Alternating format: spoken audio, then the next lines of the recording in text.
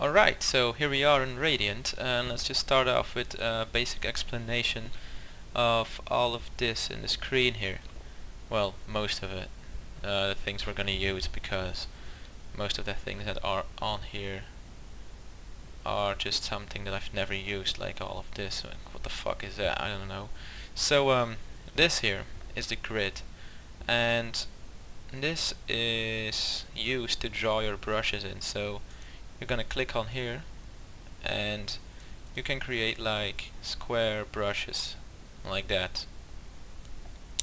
Now with this camera here, with this 3D window, you can move around and look at what you've created. So how this works is you put your mouse on it, you hold your right mouse button and you just move your mouse around, and you'll see that you can just replace your view around on your map.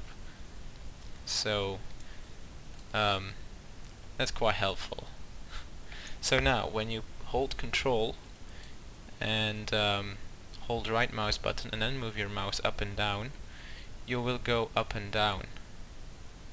If you release Control, you will just go backwards and forwards. Now when you hold Control and Shift at the same time and your right mouse button, you will just look down and up, left and right. That's easy shit, isn't it? So now that you know that, this is obviously the texture window to texture your brushes, and this here is a console and no one ever uses it. Maybe somebody does, but I don't. It's kinda useless. So there we go. Now we have this tool here, Hollow. What this does is, no wait, I'll go over that in a minute. It's better that I explain this now. This is your axis tool. It's to change your view. So now we have a side view of our brush. Now we have another side view, probably this one. No wait, this one. Yeah, this is a side view we have now. And this is a top view, like this. That's the view we have now. So now if you want to make our brush higher, we just change our axis and we can drag, hold left mouse button and just drag this up like that.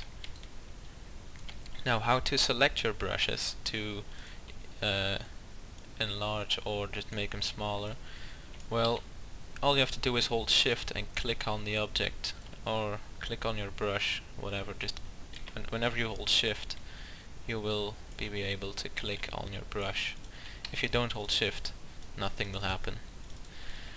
Now if you just want to select one face of your brush like this, then you have to hold Control and Shift at the same time and then just click on the brush, and whichever face that you want to select, click on it again to deselect it. Easy as fuck, isn't it? All you have to do is just remember it and you're good to go. So now what I was gonna say about the tool here is that now when you go inside of this box, you can see that it's not hollow. When you go inside of it, you're inside of it. So now when you click on Hollow here, it's suddenly it's a box with something inside of it. Walls. So you can create that. You can use that to create a skybox, and I'm gonna tell you now, this tool is really helpful. Really helpful. Now what else do we've got? We have got this here, and what this does is when you've got a really huge map, like let me see if I got one. 1 minute. Yeah, this one. Okay, so this is a really huge map for promo that I once started making, and you'll see that this map is huge as fuck and my PC will probably lag like hell. As you can see, my grid here, it's kinda huge.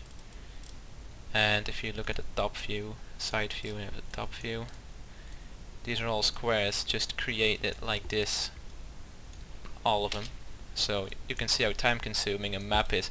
I really hate how people often whine about their map being badly rated, and they've only worked on their map for like a week. That's just fucking stupid. You should know how long I've been working on this map. It's been years, I think, just on and off, and it's still long from done.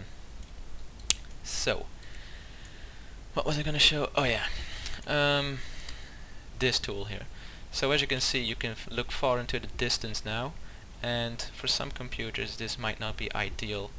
So if you press this, you will decrease your view distance, and so you can work without any lag. So that's really helpful. Click on it again to put it away.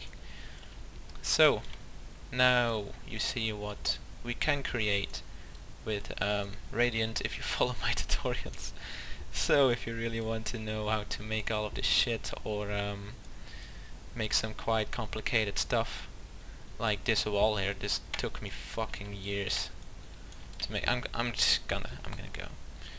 I've explained everything that I wanted to explain in this video, just the interface and all that.